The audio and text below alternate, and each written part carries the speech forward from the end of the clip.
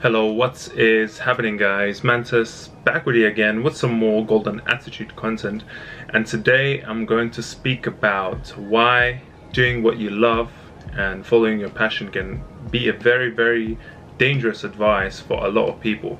So you've probably seen people like Steve Jobs basically saying you have to follow your passion and do what you love, right? But a lot of people, they interpret it in the wrong way. So what do people actually think by doing what you love is to basically find something that you love doing and doing just that thing to satisfy yourself, right? But it's actually a very dangerous advice because it doesn't meet the criteria and the needs of the people, right? So doing what you love actually means something to satisfy your own needs, satisfy your own cravings for something, right?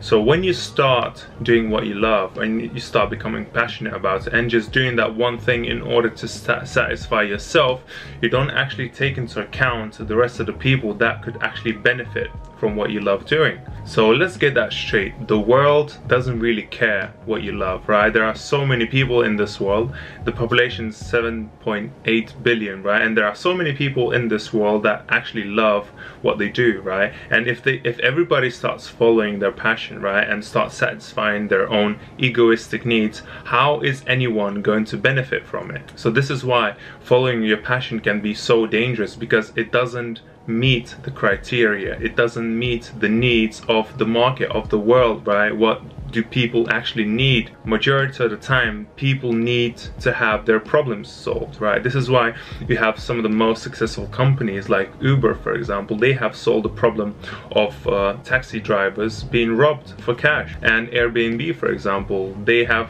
made a platform where people can rent out their house online without actually interacting with the customer to begin with. Solving these problems is what actually starts fueling your passion in the long run. So for example, let's say you're a fitness influencer, right, and you start a fitness blog where you start sharing workout tips and exercises and your diet, right? So once you start sharing a lot of that content in order to satisfy your own needs, what you need to do is you need to take into account what do other people actually need, how can other people benefit from it.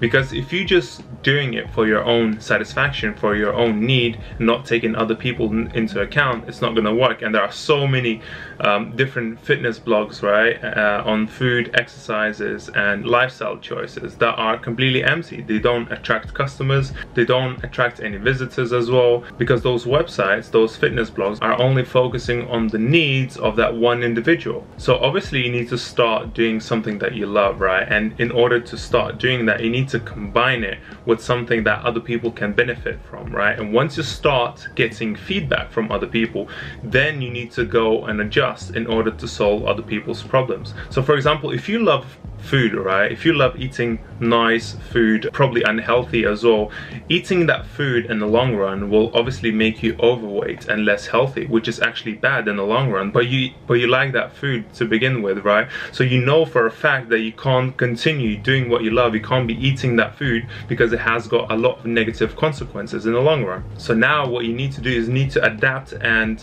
tailor that solution to the world, right? And you need to start getting feedback, because if you're able to impact somebody else's life, it's gonna fuel your passion. That positive feedback, when you start receiving it, is gonna start fueling your passion, and then you're gonna start adapting to the needs of the world. And this is how you start solving problems initially. So solving problems for other people and just delivering an act of service, right, is probably one of the most fundamental and the most important rules and aspects when you start doing something new. For example, if you want to start a new business, right, if you want to start a new venture in something that you do, for example, you want to start a new blog, right? How are you going to solve other people's problems? Because if you want to make money from it, if you want to deliver a service, you need to solve something. You need to change the life of somebody else so they would be willing to reciprocate to you. And this is why this notion, do what you love and follow your passion, can be so dangerous, because